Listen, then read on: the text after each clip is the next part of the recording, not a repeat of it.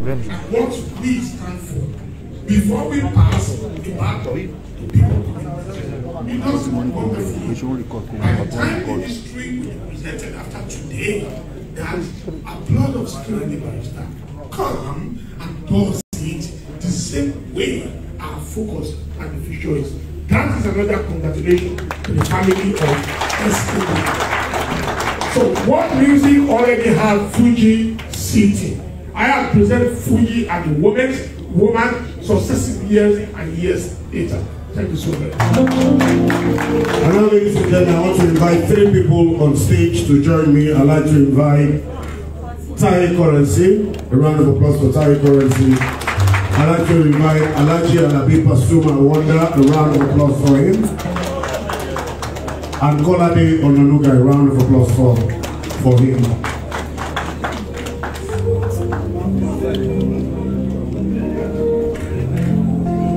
And last but not the least, the only merengue of the universe. Can I have a round of applause for him?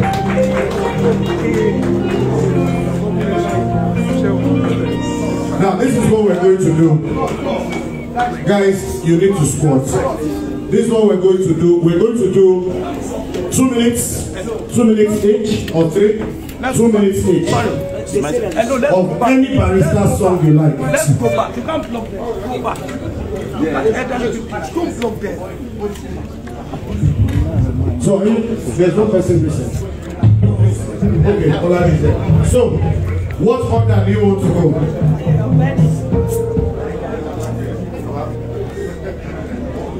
2 minutes each. Any song on your choice.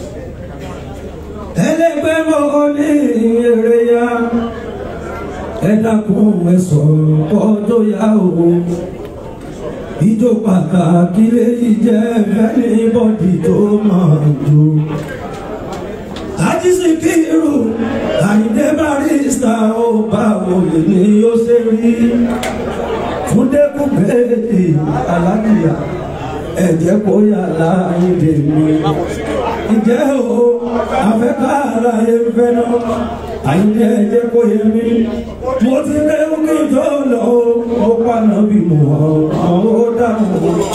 Birikiti nílé fa Ayinde ìwé àjẹ́ o. Ìyẹ̀wò ní kò kété.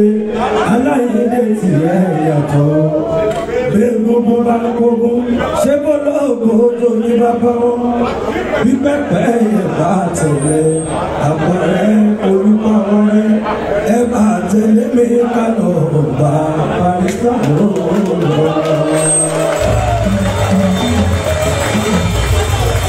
Ìwà lọ́wọ́ ọmọ ìlú. Ọlá máa sí lọ lára ẹ̀rí. Ìwà ní òkú ẹ̀kú bọ́lá bá tọ́. Olówó ẹ̀ kò fìlẹ̀ rí. Ó lẹ́gbọ́n máa gbòòrò tó ní. Àìníwá ló ń dalẹ̀ lórí irú ara nìyà. Kò gbádùn láwùjọ. Àwùjọ ò gbádùn ara ẹ̀ ló tẹ̀lé.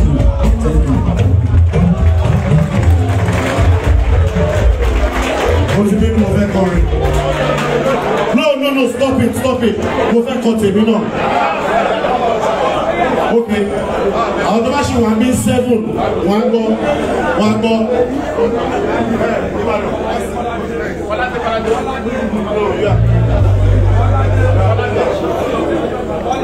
Kolade, where are you? Ajuwe lẹ́wọ̀nlẹ́wà. Ọmọ agbádé ọ̀la o. Ajuwe lẹ́wọ̀nlẹ́wà. Ọgbẹ́ mi ló lọ sí bàbá. Ajuwe lẹ́wọ̀nlẹ́wà.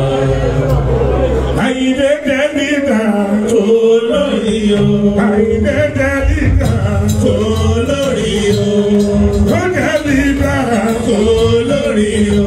Ayinde dẹ́lídà tó lórí o.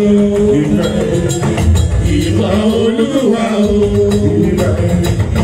Ìbà Olúwa o. Ìbà Olúwa o.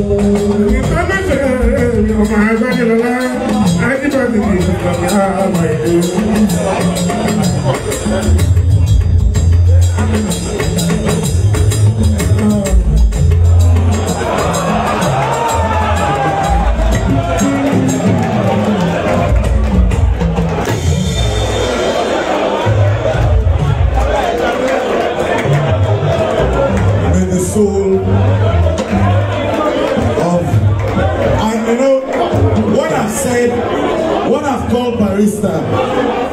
It's a big misnomer. It's a big misnomer in English for me to call the man we are celebrating a living legend. For those who understand English, it's a misnomer. But you see, for his music to still be alive, that means he is alive. Can we put our hands together for our father? Ivano.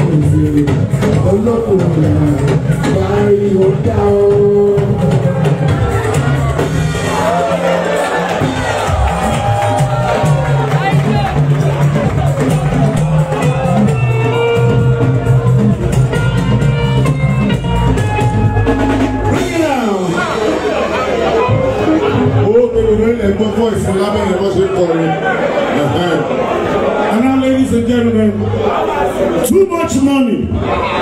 Essay money to the governor. Honorable one. Thai currency, all currency. Baba Honorable. Oga Governor.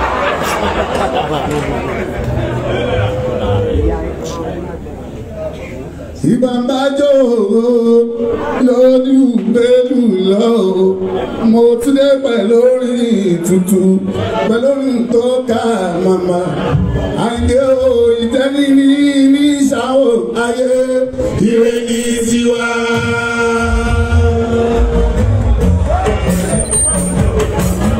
Ìtẹ́ni ní ìṣàwò ayé ire ní tiwa.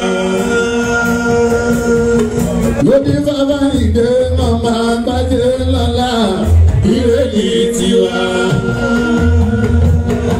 Lọ́jọ́tà ìdè ń bà dé fújì o ire ní tiwa. Àwọn ayé gbọ́ wọ́n ń jó wọ́n ń dùnnú ire ní tiwa. Wọ́n ní ká tó tọ́ sí mú gbọ̀ngàn la fi ń rẹ̀ mú. Ire ní tiwa. Káàní màmá ni wọ́n bọ́ inú tí wọ́n ń bàjẹ́ o. Ire ní tiwa. Wọ́n bá bọ́ ọ̀rọ̀ yóò nílé ogorogbo. Ire ní tiwa. Ogorogbo ni tó bá lè gbé ta ilé ilẹ̀ fún o. Ire ní tiwa. Ọlọ́dọ̀dún wọn tún bẹ́ lórí ìsọ̀sí. Ire ní tiwa. Wọ́n tún bọ́ ọ̀rọ̀ yóò nílé owó yóò fi yàgbọ́. Ire ní tiwa. Obi abata ní tó bá ṣe pé ta ilé ilẹ̀ òfin. Ire ní tiwa. Ọlọ́dọ̀gbẹ̀jì ọdún kẹtọ́rí ìsọ̀sí. Ire ní tiwa. Wọ́n bá gbọ́ ọ̀rọ̀ yìí ó nílé ẹyẹ idún. Ire ní tiwa. Idún bọ́ra yìí ó dọ̀wọ́ àwọn màmá o. Ire ní tiwa. Ó ń pé a kì í pagún, a kì í máa ń jẹ̀gún. Ire ní tiwa. A kì í jẹ̀gún, a kì í figún bọ̀rí. Ire ní tiwa. Àwọn màmá ní tó bá ṣe pé ta ilé ilẹ̀ fúri o. Ọmọ tiwa ní. Wọ́n ní tó bá ṣe pé ta ilé ilẹ̀ fúri. Ọmọ tiwa ní. Ìgbúwọ́n ni ó gbọ́ràn tó lọ. Ẹyẹ àgbè lọ. Ó ń pé a kì í pagún, a kì í máa ní jẹ̀gún. Ẹyẹ máa gbé lọ. Ìgbúwọ́n yìí ó gbọ́ràn òkè. Ẹyẹ máa gbé lọ. Ó pé mo múra.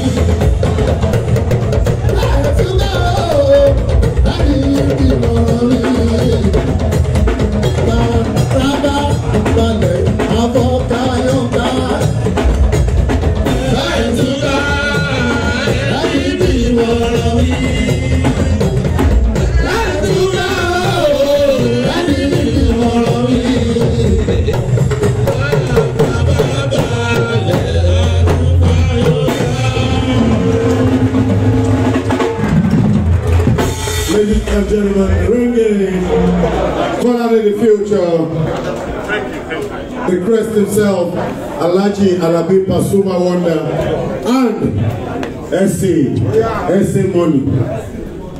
Money, Thai currency. Right about now, ladies and gentlemen, I told you I came across a song just last week. There's a journalist here, come.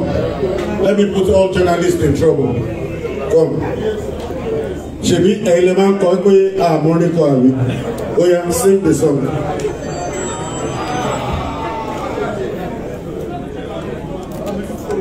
Ọmọ bí ẹbí ní sálòwé mi ò rẹ̀mí lẹ́kùn ọ̀la ṣùpọ̀. Òbí ọmọ bí ẹbí ní sálòwé mi ọmọ tó máa gbé ní ìsìn. Abáparẹ́ mú ní bàbá àjọ àṣebàbá ẹ̀ ló fi ìjọ. Láàbápa láṣùpọ̀ ní bàbá lájọ láṣẹ èèwò ló fi ìjọ. Òbí ọmọ bí ẹbí ní sálòwé mi ọmọ tó máa gbé ní ìsìn. Press. Score yourself. Over 10, score yourself. Score yourself. Only. Somebody is saying 9 over 10. 1/10. 1/10. Ladies and gentlemen, I like to recognize especially yo man. Come share some sluggish. Ladies and gentlemen, Fuji Sadoka is in the building. A round of applause for him. I want us to hear from our father, and I will crave your indulgence that I please. Hello. I want our father, a personal close friend of Agbaki, Sikiru Ayinde Barrister, to talk to us. K1 said I should tell all of us.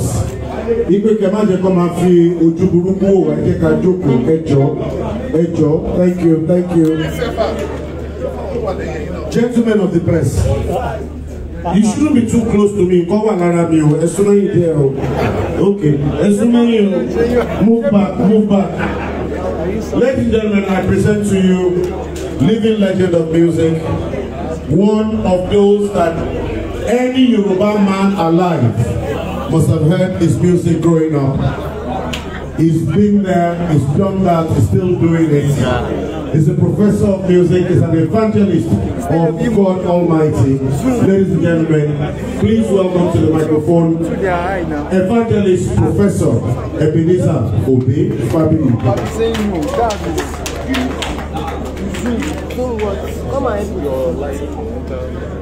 First and foremost, I want to thank God who made this gathering possible. Kò sí bàbá bẹ́ẹ̀ ṣe láyé tọ́lọ́run ò bá lọ́wọ́ sí kò lè ṣe ṣe fún wa. Mo kọ́kọ́ dúpẹ́ lọ́wọ́ Ọlọ́run fún ìjọpọ̀ yìí. Ẹ̀kejì, mo dúpẹ́ lọ́wọ́ Lagos State Government àti gómìnà wa àti gbogbo àwọn honorable tó wà bí tí wọ́n ti ṣe aṣojú wọn. Ọlọ́run á bá wa pẹ̀lú ìjọba yìí, á dẹ̀ wà pẹ̀lú gómìnà. Wọ́n dẹ̀ ń ṣe ó dùn mọ́ wánú, Ọlọ́run á túbọ̀ gbé lọ́wọ́ sókè. Mo láti kọ́kọ́ kí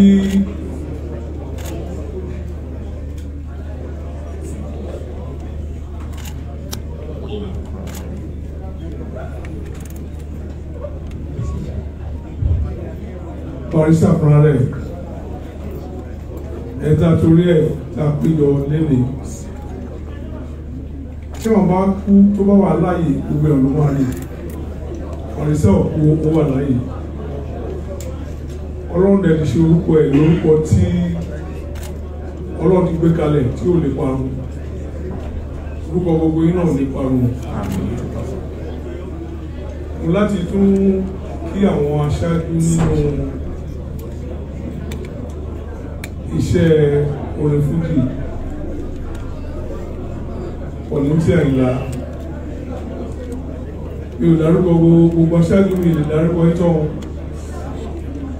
Kollington Àyìnlá àti gbogbo ẹgbẹ́ Fuman àti gbogbo fújì pátápátá ẹ kú iṣẹ́ o, Ọlọ́run ní padà lẹ́yìn mi. Bẹ́ẹ̀ ṣe dúró tẹ̀ ń gbé iṣẹ́ Ayinde Barrister tí ẹ jẹ́ kí ó kó lẹ̀ sí wà láàyè. Gbogbo dára tẹ́ ṣe fún Ọlọ́run adápadà sí o.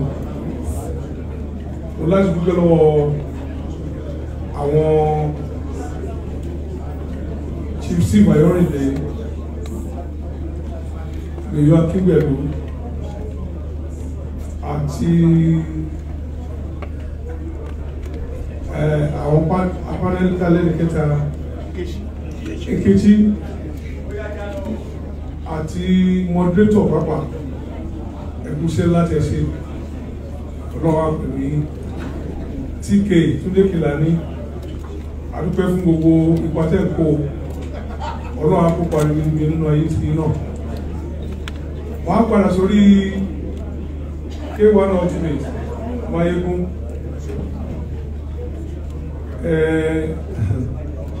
àwọn ọkọ̀ tó ń ṣe yìí tọ́lọ́run bá rán ẹ ò lè ṣe ọlọ́run ló rán ẹ ọlọ́run adẹ́wà pẹ̀lú àgbótí ẹ̀ wọ́n á ṣe jù báyìí lọ gbogbo àwọn Àlàbí Pasuma ni o àwọn ayíkọ́rẹ́sì Kọ́ládé àti Bashiru Rashid Ayinde àti Atawẹ́wẹ́ àti kò lọ títí gbogbo everybody pátápátá mo dúpẹ́ lọ́wọ́ gbogbo yín wọ́n ní mo fẹ́ sọ mẹ́ta ni mo dúpẹ́ lọ́wọ́ Ọlọ́run fún Ọlọ́run tó mú ìbáṣepọ̀ láàrin èmi àti Ayinde Barrister tó wà mo rí nǹkan kan nípa Ayinde Barrister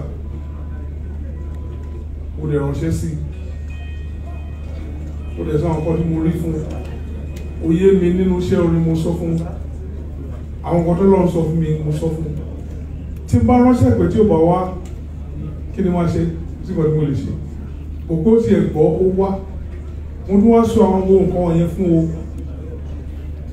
ìkọ́ni kí ni ẹ̀ sọ fún kó ní kí ni bọ̀bọ́ yìí sọ ó gbà ó mú yẹ̀ wò ó dẹ̀ lò bó dẹ̀ ṣe lò ó rí pé ohun ìsọ ni Ọlọ́run ṣe sọ pé kó rí Ọlọ́run ló máa ń rányàn síyàn nítorí pé ìfẹ́ lọ́lọ́run Bíbélì ní káfẹ́ ẹnìkejì wa ẹnìkejì mi ní Barrister jẹ́ ló jẹ́ kémi iṣẹ́ yẹn ọpẹ́ lẹ́nu fọ́lọ́pọ̀ náà pọ̀ inú mi dẹ̀ pé gbogbo ẹ̀yin tẹ́ wà nínú iṣẹ́ fújì lẹ́nìí ẹ ti ṣe ẹ ti fi la o ẹ máa lajú méjì láyé lọ tẹ bá ṣe ẹbí lọ́mọ lọ́wọ́ ẹ̀tún fi lọ́mọ lọ́wọ́ mo dẹ̀ wọ́n sọ pé fún K1 TV thank you so much for all that you have done ẹ tó ṣojú ìdàbí ẹ tó ṣẹ̀yìn ibi tẹ gbé fún ìdílé o ayé pàápàá mọ̀ pé ẹ ti ṣẹ́ gidi iṣẹ́ náà lè bàjẹ́ o àwọn olùsíwájú ọ̀rọ̀ Ọlọ́run náà ni káyọ̀ gbígbére gẹ́gẹ́ bí ara rẹ̀ Ọlọ́run àwọn àlọ́ Ọlọ́run àdẹ̀bà àtúbọ̀ ní ká máa tẹ̀síwájú kò lè bàjẹ́ fún wa Jésù Olúwa wa àmín.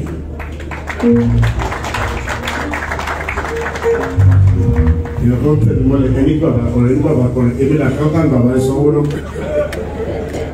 Ladies and gentlemen, I want to thank all of you specially for coming out on a Wednesday. It's a business day.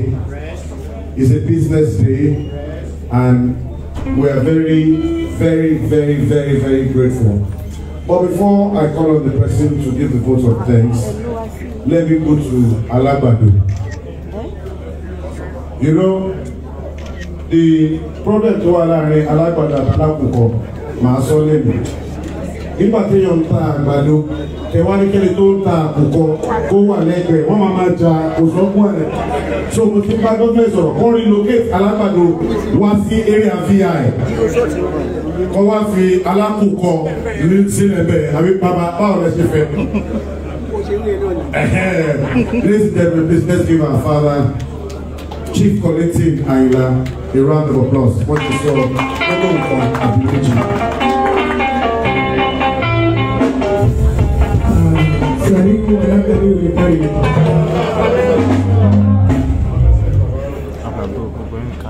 Mo kí gbogbo àwọn ẹni bí ẹni èèyàn bí èèyàn tó wà lórí ìjókòó ilé mi láti lè celebrate ìkejì mi ọ̀rẹ́ mi Alhaji Sikiru Ayinde Barrister ó sùn ní apá ọ̀tún Ọlọ́run ẹ ṣé gan mo dúpẹ́ lọ́wọ́ K1 the ultimate Máyégún ilẹ̀ Yorùbá ó ṣe púpọ̀ ọlọ́run àtúbọ̀ máa kí ẹ lẹ́yìn ọlọ́run ní fàyọ̀ wá sílẹ̀ ó ṣe gan-an mo dúpẹ́ iṣẹ́ tẹ̀lé kankan ló ń ṣe iṣẹ́ ara ẹ̀ ní iṣẹ́ ara ẹ̀ ní àlè sọ́tọ̀ bàbá wa Ebenezer òbí àárín pẹ́sà ẹ̀yin King Sunny Adé ẹ̀yin náà la síwájú àárín pẹ̀lú ẹ̀ṣẹ̀ ẹ̀kú dìde gbogbo èrò tó wà ní pátápátá gbogbo yẹn mo kí o àtọlórin àti ẹni tí kì í ṣe olórin tó dìde wá síbí ẹ̀ṣẹ̀ púpọ̀ tí n bá ní kí n máa sọ ọ̀rọ̀ púpọ̀ lórí ọ̀rọ̀ Alhaji Sikiru Ayinde màá máa ké torí ibi tí èmi pẹ̀lú ẹ̀ ti bẹ̀rẹ̀ ọ̀nà jìn púpọ̀ nígbà tí èmi pẹ̀lú ẹ̀ máa lọ sọ́dọ̀ ìyá aláta lọ́jà Awólọ́wọ̀ káàtì mọ̀ bá lè dá kankan rárá ó lè àti bẹ̀rẹ̀ ó tó di pé mo gba sójà lọ kó náà tó wá bá mi Kọ́lá filẹ̀ yìí ó fi tìlẹ̀ o Kọ́lá filẹ̀ adé adúlé àtọ́mọ́ mi ẹ̀yẹ jọ ń wà bí ọgbọ́n bí àwàdà bí eré bí àwàdà ó náà ṣe jọ ìnáwó mi pẹ̀lú mi ní Abẹ́òkúta nìyẹn kò tí ì sí ẹnì kankan tó kọrin nínú gbogbo àwọn tó kọrin sí ó lọ sí ojú ogun ó dé ọ̀dọ̀ mi ló dé sí ó ní kó wá fún mi ní ààbò tójú rí lọ́wọ́ ó dẹ̀ kálàyé ó ṣe ó pọ̀ ó ṣàpò gbogbo ẹrù sójà lẹ̀ ó ní kébì máa lóhùn lọ sẹ́kọ̀ọ́ nìyẹn ìgbà tó dẹ̀ dẹ́kọ̀ọ́ à ń pèké jìnnà kan ní social barrister ìyẹn wá mú lọ sí Nigerian Army Signal lápapá ó tún lọ síbẹ̀ ó tún ṣe sójà ẹ̀ lọ ló bá ti dọ́kọ̀ ló bá dé torí ó pẹ́ jù kó tó rí mi ọ̀sẹ̀ méjì ló bá bá lọ ní Kọ́lá ó ní 18.5 táwọn gbà yìí ọdún mélòó la máa gbà dà kí ló máa tó wá ṣe bí ìdàkójú mi lọ ọgbọ́n orí mi ò tó nǹkan tó ń wúyẹ ó ní kí n jẹ́ ká padà sí ti orin wa o ká máa kọrin wa padà mo ní Síkírù ṣé o ti ní sójà tó kọrin rí mo ní á jẹ́ ká pẹ́ ní gadúrú tó jẹ́ pé ó ní amadọ́kọ́ sí ni ó ní amadọ́kọ́ sí ni ó ní tó bá ti kúrò lọ́dọ̀ mi báyìí tó bá dé kó wọn lọ bẹ̀rẹ̀ practice ó dẹ̀ dé kó bẹ̀rẹ̀ practice náà ó tún di the following week ó tún padà wá bá mi ó ní kó lọ sí ìwọ ló ti ń ṣe tiẹ̀ ó ní mi lè ṣe òṣìwò mọ bí dẹ́pọ̀ ti rí wọ́n á tì mí mọ́lé o ó ní ó dà oníkì kọ́ lẹ́tà sí ọ̀dìlérú pé mo fẹ́ máa jí wọn ní sáàrì mo dẹ̀ kọ́ lẹ́tà yẹn and it was granted náà ní kí n máa ṣe Síkírù ọ̀rọ̀ ẹ̀rẹ́ o n ló di nǹkan tó di gbígbàgbé yẹn báyìí léde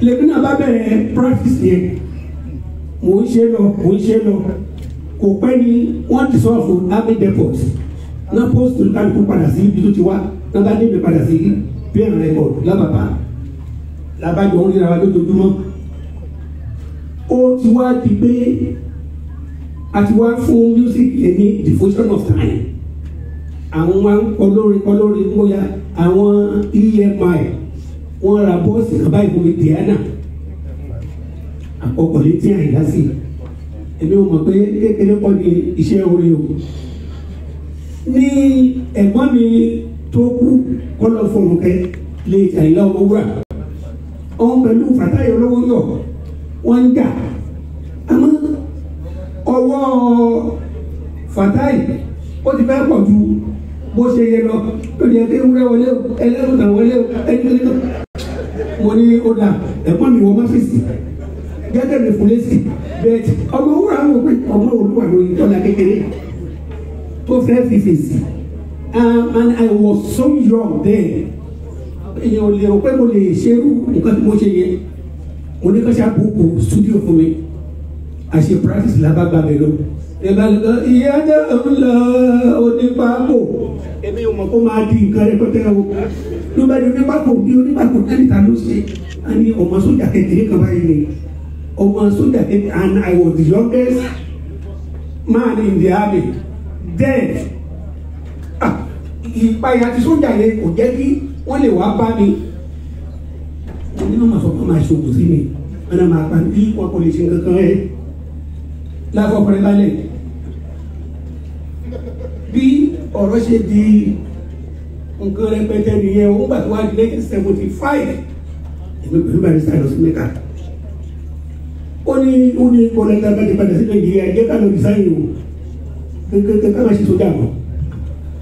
Wọ́n ló bá ti ta Adélé ó kọ destination letter ẹ̀ ó fi hàn mí ó gbé lọ ó reply ẹ̀ wọ́n náà ti retire ẹ̀ èmi náà kọ́ tèmi wọ́n retire èmi náà a ṣẹ̀ṣẹ̀ wá mọ̀ níṣẹ́ àmọ́ ní tí o bá ní ìṣẹ́ lásán olówó yọ wá lọ bá Sikiru ó ní ṣòwò rí ọmọ sójà kékeré kan báyìí olóbùn ó ní kó bá ń fún lésì ibi tí kejì ní wá ti ọmọdé náà bọ̀ tó kò tí dàgbà jùgbà náà iṣẹ́ àkọsọ pé Kọ́lá ọ̀rẹ́ mi ní o àti tó pọ̀ sí pé màá pé Kọ́lá màá bá sọ̀rọ̀ lónà bá ní ẹ bá o bá tó dáadáa ká máa ní ẹ.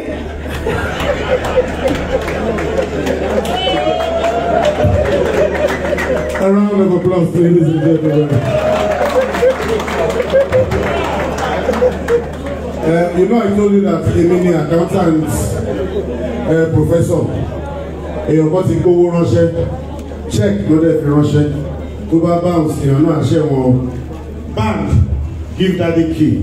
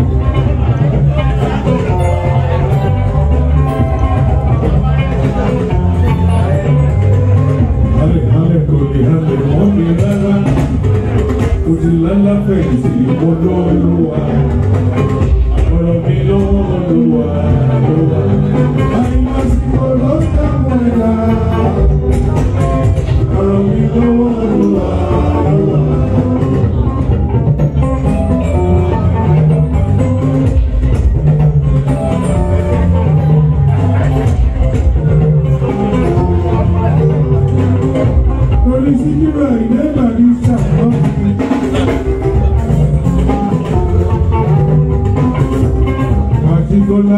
Kollington.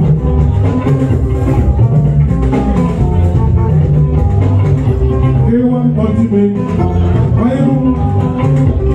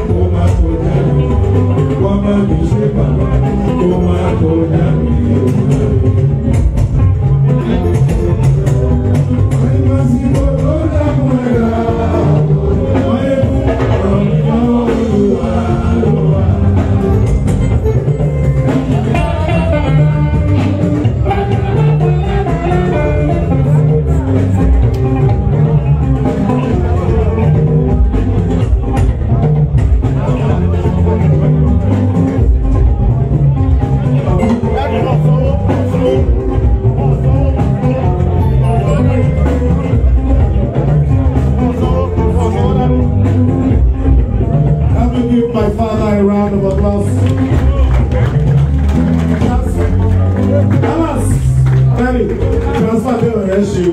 Fake transfer, the leader of the stop. Ladies and gentlemen, living legend. Professor Evangelist Ebenezer. I want to welcome my lawyer. This is the reason why I'm always bold to say anything. Dr. Muiz Banire, Senior Advocate of Nigeria. Can I have a round of applause for him? She can for anybody. Okay. Honorable Sabo Adewale Omititi, I greet you. I want to invite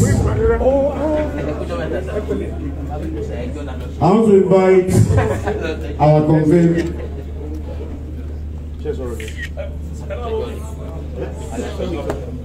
Ọlọ́run jẹ́ kẹ́ máa rẹ́jọ́ o.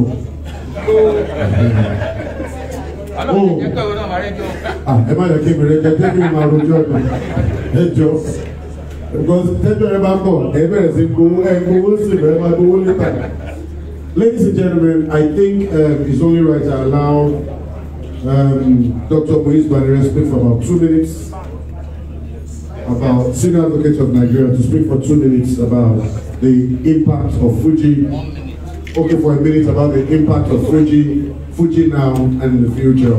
Ladies and gentlemen, Doctor of Law, Senior Advocate of Nigeria, grassroots politician extraordinaire, my lawyer, Dr. Muiz Banire. A round of applause for him. Esumei. Ibe afẹ́mi ọkọ̀ àwọn àkọọ́lẹ̀. Esumei.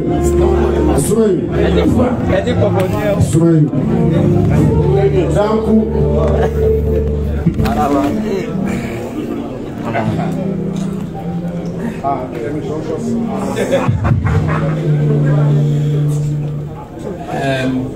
I'm going to. You can sit if you want. Let me start. Let me start by. I will try and speak in both languages, our own and the foreign one. So ẹgbàá mi láyé ẹ má bínú. Ẹjọ́ máa kọ́ wá bẹ́ẹ̀ tọrọ àforíjì lọ́wọ́ gbogbo ilé pátápátá, particularly àwọn bàbá wa tó wà níkàlẹ̀, àwọn ìyá wa, àwọn ẹ̀gbọ́n àti àwọn àbúrò wa náà àtàwọn ẹlẹgbẹ́ mi. Ìpè kó kéré léde lórí. Mo rò bí gbàtọ̀ sọ fún mi nípa kínní àti jẹ́ máa bá àwọn lọ́ọ̀yà tó máa ṣẹjọ́ àti gba date up to next year ṣe. So ó difficult tó lé ìfẹjọ́ ẹlẹ́jọ́ lẹ̀ púpọ̀. Máa ti jẹ́ àti mú lé díẹ̀ báyìí. So ẹjọ́ là ń rò látàárọ̀. So wáyé irun tó náà mo sáré pọ̀ mi báyìí pé mo gbọ́dọ̀ miss a function of this magnitude. I must confess that this is one occasion that we suppose, if possible, to be holding annually. The Colossus, which we are all celebrating today, I don't know about any other person, but I'm personally endeared to him. In fact, I've been wondering why I was invited to come and talk about him, because Bayo that was been talking to me, we've never discussed the issue before. But some of the people that are very close to me know that I listen to his music a lot. It was my ambition that was not realized that at the time I would be 50 years old, he would be the one to play at that event. But unfortunately, man proposes, God disposes. It never came to pass. But even up till now, I still enjoy the meeting. I'm sure we must have learned a lot, must have heard a lot about this musical icon today. But for some of us, it goes beyond even music. For me, I can say it and categorically without fear of contradiction, that if today I have some semblance of a religious person, it must be as a result of my listening to barrister music. It must be. I will give you only one illustration. You know when the house caught fire in his solo, there was a song that he released after, and he gave us what the Muslim or the Afars call Nokali. I don't know whether I'm Afar and Kalel. There's nothing they call Nokali. Nokali is like a what the Christian call the prayer point or something like that. It's from him that I learned that with Laula Wala Kuata you can perform wonders.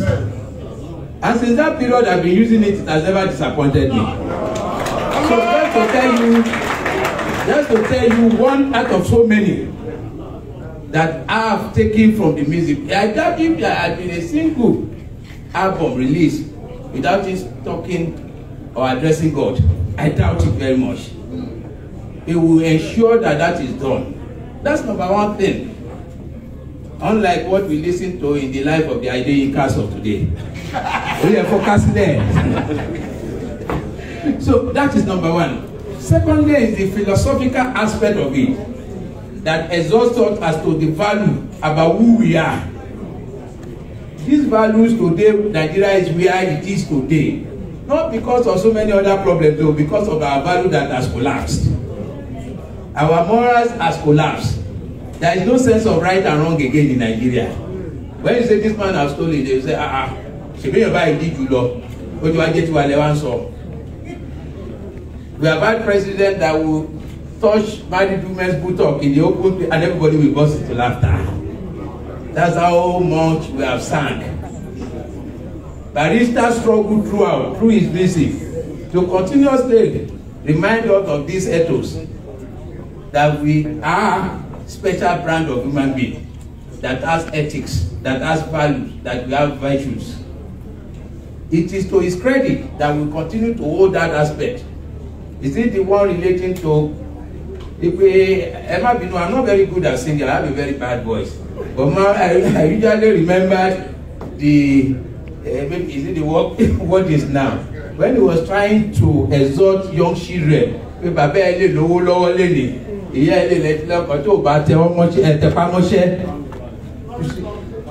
family planning. So thank you. So when you look at that, and the story behind it that we want to say. In fact, in virtually all of them, you always see one or the other. In fact, one of the ones that I enjoy most is the one that Iku, the one he sang, I think, after not Abiola, the wife, Kudirat. No, Sylvia. If you listen to it, because man, you become a statue that day. Then they put you there. That's where you go. When they throw you there, you don't even know anybody is doing anything to you. And it pains to us and reminds us about meaningless life is. If only we heed this warning and admonition, we won't be where we are today. Is it the one of democracy that he spoke about that we are still battling to sustain in Nigeria? A great social critic and social commentator. He never left anything without commenting on it. I can continue to say more and more, but I know everybody at the yes is money. I don't want to be a nuisance, so you will pardon me to just limit my intervention today, but I have so much to say. May you so continue to rest in peace, and may Allah continue to grant you a journey of freedom. Once again, I thank you very much. I appreciate it. Doctor, you will hear from my lawyers. Distinguished ladies and gentlemen, it gives me great pleasure to invite to the microphone to thank us. But after his vote of thanks, something big is going to happen. Please welcome the Honorable Chairman of Isolo LCD, Honorable Bayo Olashoju. I want to welcome the MD of Fuji Radio. I didn't know there was a Fuji Radio. Can we give MD Fuji Radio, Alhaji Marubo, a round of applause? Please give him a round of applause. So everybody who sings Fuji, where's the MD of Fuji Radio? MD Fuji Radio. Take your CD there and drop it for them. They must play it free of charge. All those in favor say aye. Aye. God bless you.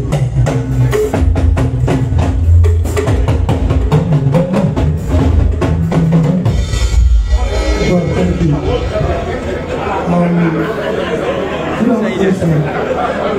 My young man is just so much just and politicians, they are not very understanding of the origins of these protocols. I want to thank our grandfather, Ebenezer, I do have to put a lesson. Thank you so very much. I remember when I approached K1 the Ultimate, talking about the Kollington for him. He said, "Pilot, for me, but for my God. Wow.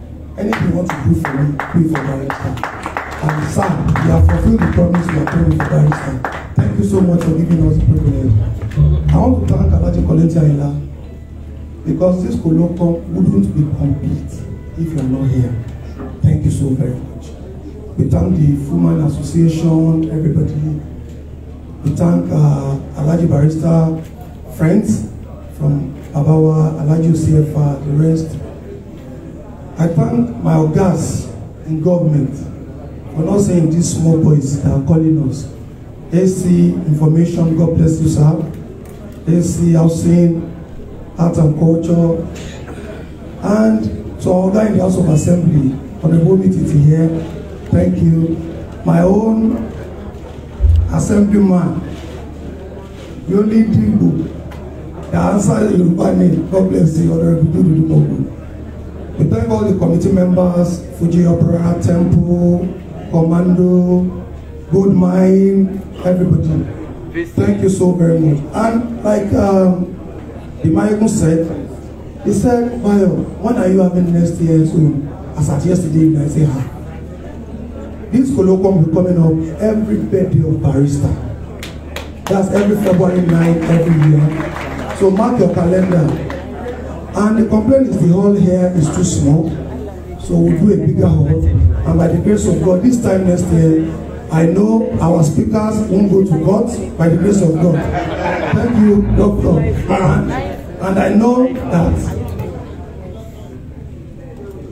by the grace of God, the governor will be at the next one. I will beg your indulgence and I will beg to call K1 the Ultimate beside me. Sir, please can you come? But unfortunately, Mr. Chairman, sir. Yes, sir. I have a question for you. Okay. And this question was premised on the feelings I collected right where I was sitting down. Many people keep coming to me asking questions, and that question is best answered by you, not me. I will say publicly the one I know have been in existence as kind of an approval from government. Right about the time we lost our father, the governor of Lagos State at that particular time, who happens to be the chief mourner, Governor Babatunde Raji Fashola, as part of our request to him, he came to the house to commiserate with us, and instantly he heard us. We speak, and we ask certain favor from government, of which at the 41 days prayer celebration at TBS, publicly, Governor Fashola, who I said, the chief mourner, he came publicly, hold the microphone and guarantee us the turning of Fuji's chamber to a tourist, part of the tourism program site of Lagos State. But the one the family asking is not about the tourists, because that one is above your government from the solo. You are so lucky, and I give glory to God Almighty that you, as my own son, as part of the entity that put many things together regarding to Alhaji Barrister, and also as a boy, next to him, to his house in the solo, that you have a lot to say about him. Before Almighty God answer this prayer, that you are in this position today, and you shall be there to serve the good people of the solo, Lagos State and Nigeria at large, for a longer period of time. They were asking, Alhaji Sefa called me, and they said they want me to say to you here. Is that what you said, sir? That I should say to him here that the street of Alhaji Barrister, we want you to take care of it for us. It is not, it's something still under your purview. I know it's under your book, and it's something you can do. It is a request. So, that's the question for you. Well, sir, anybody who lives in the Solok will attest that the street of Ayinde Barrister where you look, Third Road, street light, as I'm talking to you, that was done in our 100 days in office. Secondly, on street money, we are working on something. You know, street money has to go through some exercises, a lot of, to avoid litigation. We need, we pray to God Almighty, spare our life, something that light will come. Thank you, sir. Sir, I think it was answer your one. Yes, sir. So, okay, one before you go, sir. When Ayinde Barrister was 2016, there was something I enjoyed as a boy under you that we were putting the birthday together. You did 3 tracks that day, and it was Barristers. So today, sir, I will leave the floor as I'm concluding that you do something in Barristers' voice, track. In just 3, we are good. Thank you so very much. God bless you. See you next year.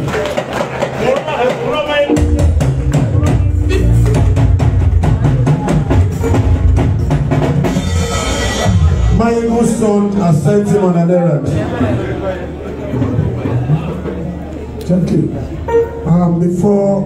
Because by the time the music is on, I'm sure majority of that will be the last part. Aside, if there's anybody who has anything to say for now, sir. Long night. Personally, I want to thank you for taking the initiative for like about 5 months now. You and the rest of your team, you've done this is the result of your disturbed moment of 5 months. And I give glory to Almighty God for you for taking this initiative. And you shall be rewarded by God as well as pray. So shall it be. I thank every other hand that join hand with us. And this, immediately after now, music goes, everybody going. Have it at the back of your mind as you are going. Something bigger comes our way as part of this Kollington for 2nd edition. By God's grace, next year. Thank you so very much. Appreciate you.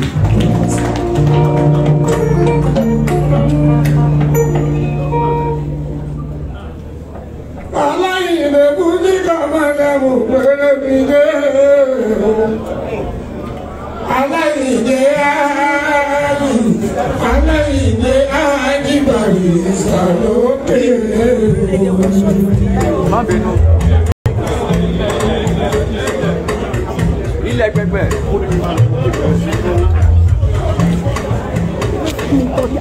Tó bá jẹ́ ti ìkákọ̀ọ́yìn tó gbọ́gbọ́ bọ̀ ní Aláìndé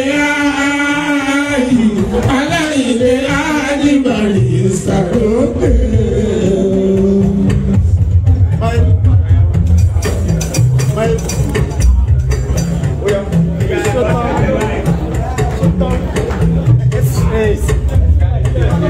Ilé.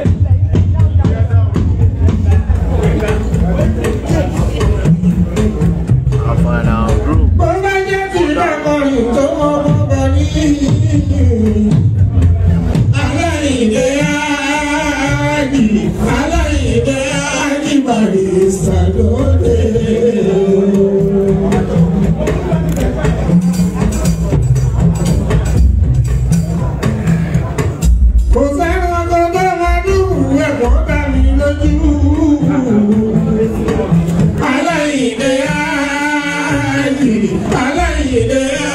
Barrister lóde o.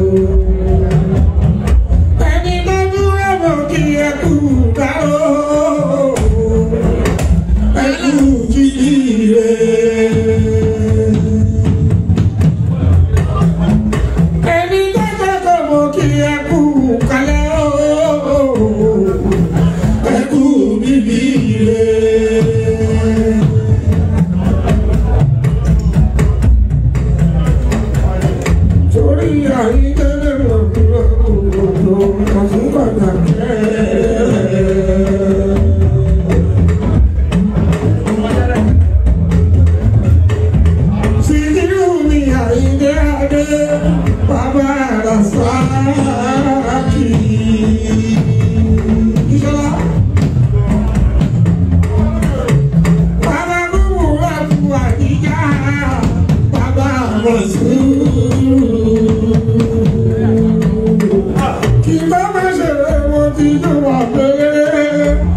ti ṣe bàbá rà. Ẹni ní sáyọ mẹ́mọ̀ ju bàbá síwájú mo ti ṣe bàbá rà. Sọ̀rí àrẹ mo ju bàbá mo ti ṣe bàbá rà. Àrùnà ìṣọ̀lá mo ju bàbá mo ti ṣe bàbá rà. Ẹjọ́ mo rẹ̀ dákun ẹ̀kú kan sí mi lẹ́nu ẹ̀yìn ìmọ̀gbọ́njẹ́lẹ̀. Ẹ jọ̀wọ́ ẹ dákun ẹ má kàn sí mi lẹ́nu ẹ̀yìn ìmọ̀gbọ́njẹ́lẹ̀. Aláìlègbè fọ́múlà bẹ́ẹ̀ ẹ̀yìn ara wa. Àyíyájígbé fọ́múlà bẹ́ẹ̀ ẹ̀yìn ara wa. Gbogbo ìlà kí o ẹkú àpọ̀ ìdè. Sikiru Ayinde gbé fọ́múlà jáde ẹ̀sùn bàbá bẹ́ẹ̀. Àwọn ẹgbẹ́ máa rí síta lóde òde. Àwọn ẹgbẹ́ máa rí síta lóde òde.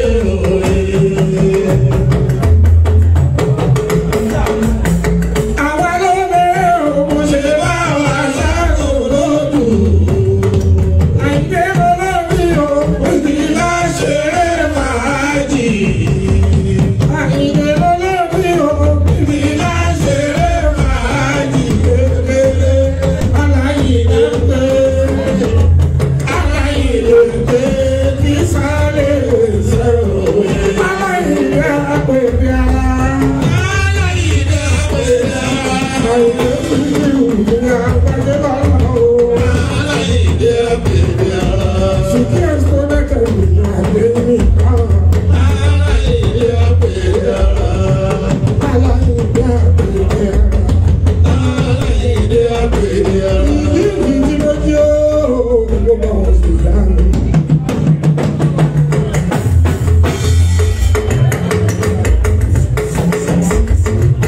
Àyìndé jẹ́ nígbà fólórí o. Àyìndé jẹ́ nígbà fólórí o. Àyìndé jẹ́ nígbà fólórí o. Àyìndé jẹ́ nígbà fólórí o. Àyìndé jẹ́ nígbà fólórí o. Ìbà Olúwa o. Ìbà Olúwa o. Ìbà Olúwa o. Wẹ́rẹ́wẹ́rẹ́ mi kìrìkìrì ó ṣẹlẹ̀. Wẹ́rẹ́wẹ́rẹ́ mi kìrìkìrì ó ṣẹlẹ̀. Bàbá ìgbẹ́ bá ń bọ̀, máa ń jáyé orí Àyìndé fàájì náà. Ẹ̀sùn bàtà bẹ́ẹ̀. Ẹ̀jẹ̀ mi ni ẹ̀kún bọ̀. Ẹ̀jẹ̀ mi ni ẹ̀kún bọ̀. Àyìndé orí ayọ̀. Ewé tí mi gbé. Nítorí òbí ẹ̀ tún ṣe.